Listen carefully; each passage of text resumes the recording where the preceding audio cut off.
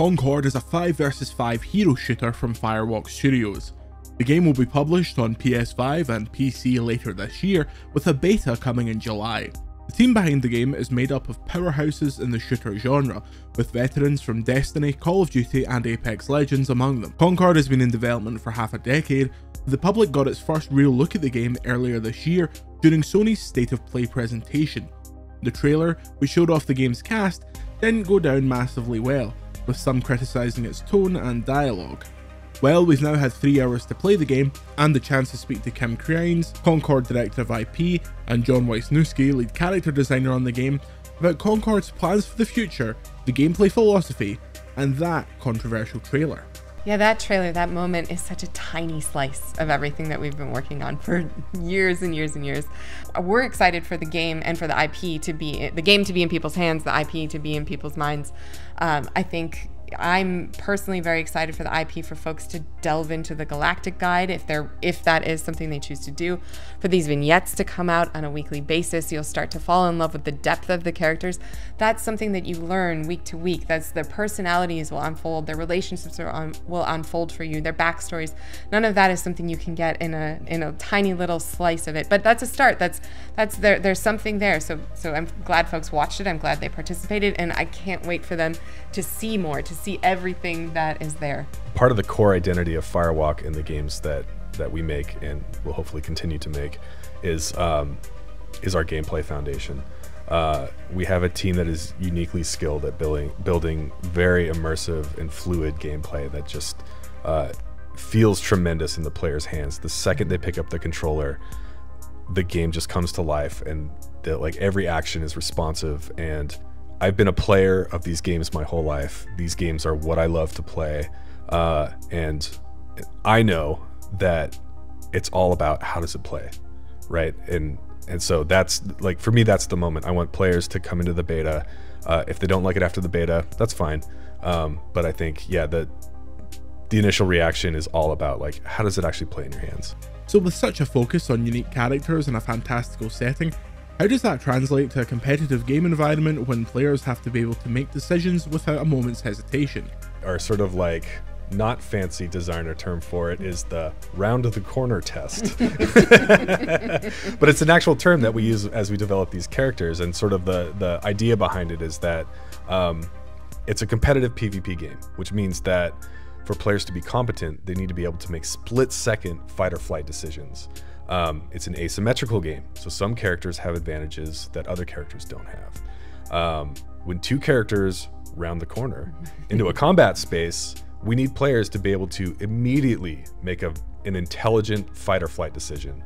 And so they need to see that character and get a really strong read and understand who I'm up against versus what I'm bringing to the table. Do I fight, or do I peace out and try to take this, like, find an advantage in another way?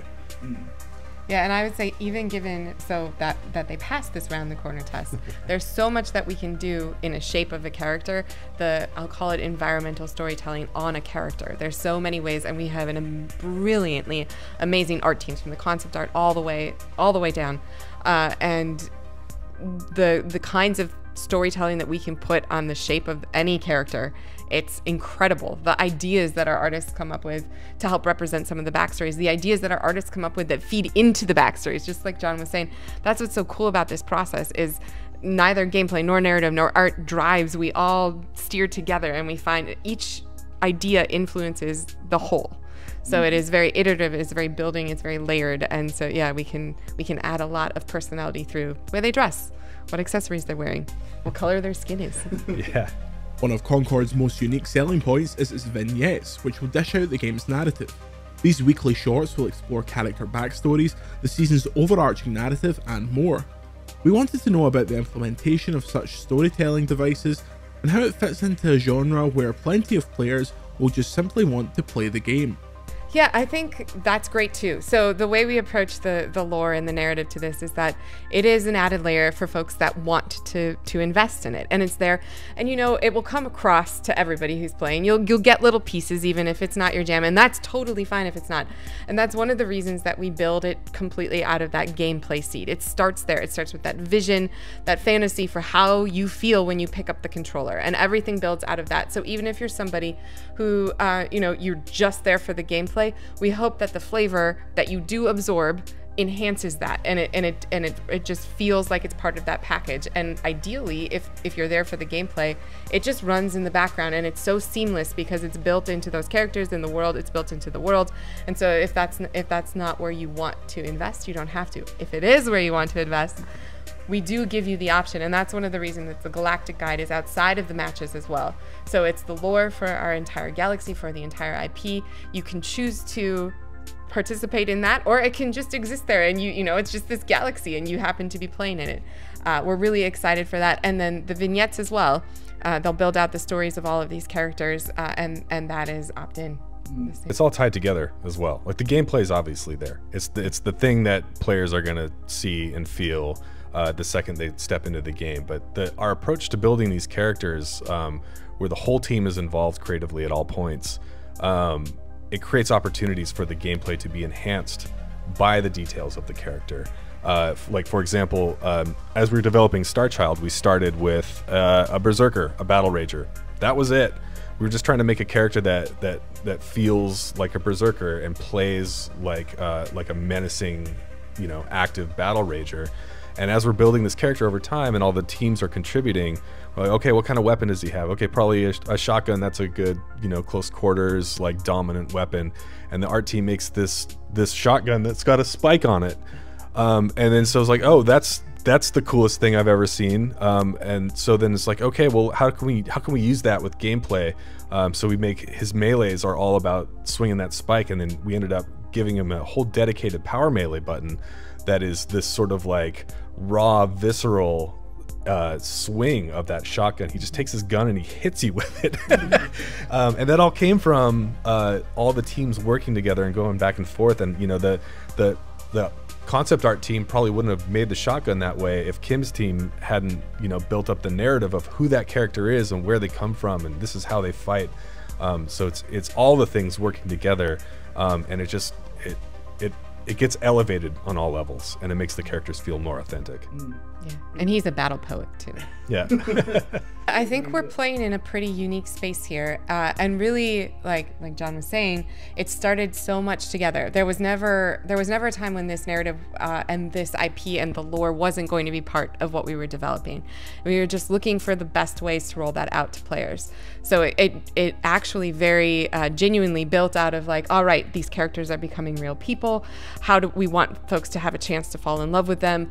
How do we get that information out there? This galaxy is a real galaxy. How are we going to allow players to explore that? So there comes the Galactic Guide. Now you can see the whole galaxy. You can visit not just the worlds that you're going to play on map, but a bunch of other worlds that build out the hundreds of years history of our galaxy. All right, these characters, they mean something. Starchild, just to keep on that example, he's from Kalos. He's from the Blood Tree Forest. The ancestors are buried in these trees, and he goes through this ritual to earn that diamond skin that he rage rushes with. What is he like when he's just hanging out? Okay, so that's, you know, that incepts the idea of like, what are these people like when they're just people? And then we get the vignettes, and the reason that we're building out the vignettes is so you can fall in love with the characters and see what they're like off the battlefield as well. So it came out of, we want to tell this story, we want players to have a chance to invest, and we built out the tools to allow us to do that and to connect. The vignettes are something that was really developed really close to the inception. We knew that's something that we wanted to do. We knew that was a delivery system for narrative that we wanted to pursue, and that weekly cadence has been something that we've been committed to since the very beginning. That has been our idea, our ideal, our target, and there has been a lot of work put towards making sure we can support it, making sure the story is there, making sure that it was developed in concert with the game, that all of the content that you'll see season to season is represented in the vignettes that you'll see season to season. And we're excited to see how players receive that. Yeah, there's a lot of content in the pipe. Like you know, we have a team that has experience with live services games, and so you know, we're focused on the launch right now, but we're also working very hard on what's going to happen after with the game launches. While Concord has some trappings of a free-to-play title, it will be released for $40, around £35. We wanted to know what other ways the game plans to monetize, especially when it has to fund a huge amount of ongoing content with vignettes. Concord, we're going to launch with our 16 characters, our 12 maps, and our 6 modes. And that's all included content when you buy the game. Seasonally, we're going to provide new maps, new modes, new characters, and this unfolding story. So you'll get new vignettes that are related to the seasonal content, new Galactic guide that is unfolding the story. All of that is included, all of the gameplay relevant things. There are purely cosmetic pieces that you can choose to further customize the look of your character that you can choose to purchase. Every season, that content will also come out for you. But those do not affect gameplay, the things that you need to play the game, the elements that you need to know the story, the vignettes, all of that, because we believe so strongly that that full experience should be available to all of our players. So yes, if you purchase things that are purely cosmetic. You know, well, the Galaxy of Concord, we really designed to be a foundation to start from. And I think I mentioned this, but it's really important to us that it supports our players delving as deep as they want to for as long as we're lucky enough to have them with us. And part of that means being really true to the thing that we're creating. So we've built out this lore, this galaxy, all these worlds, this galactic history to really mean something. And we want to be authentic to what Concord is and who these people are and the worlds that they're from. And we still want players to have fun too. So the cosmetic options are gonna, you know, they're gonna lean into lore. They're gonna lean into character personality, and they're also gonna be, you know, fun and expressive for players. Like Kim said, the fashion game is gonna be strong. I'm so excited to see the combinations people come up with the different characters. Concord's development team is obviously stacked with FPS talent, and from the time we've spent with the game, that's very obvious. With such a heavy narrative focus, we wanted to switch gears and ask about the philosophy behind Concord's moment-to-moment shooting. The gameplay foundation was a huge emphasis on the game. It was one of the things that made me want to work there, you know, as a gameplay designer, knowing that the founders of this studio were building a team made of veterans who know how to make good gameplay. When I saw the team that was going there and I heard the vision for the game, it's where I had to work. It's absolutely where I had to work. And so yeah, that commitment to the gameplay foundation and making sure that it felt as good as we know it could feel to play the game was important before any code had been written. And it remains important now up until like the final days before the game comes out. And as we look to the future, what are we going to expand on? What are we going to build on? There's so much cool stuff that we didn't get to. I mean, it really depends on what direction we want to go.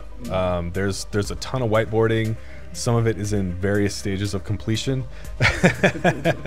You know, we're just hyper focused on just having a really great, solid release, inviting the players into our world, seeing what they're excited about doing, lining that up with our various whiteboards and going, all right, that way. Let's execute.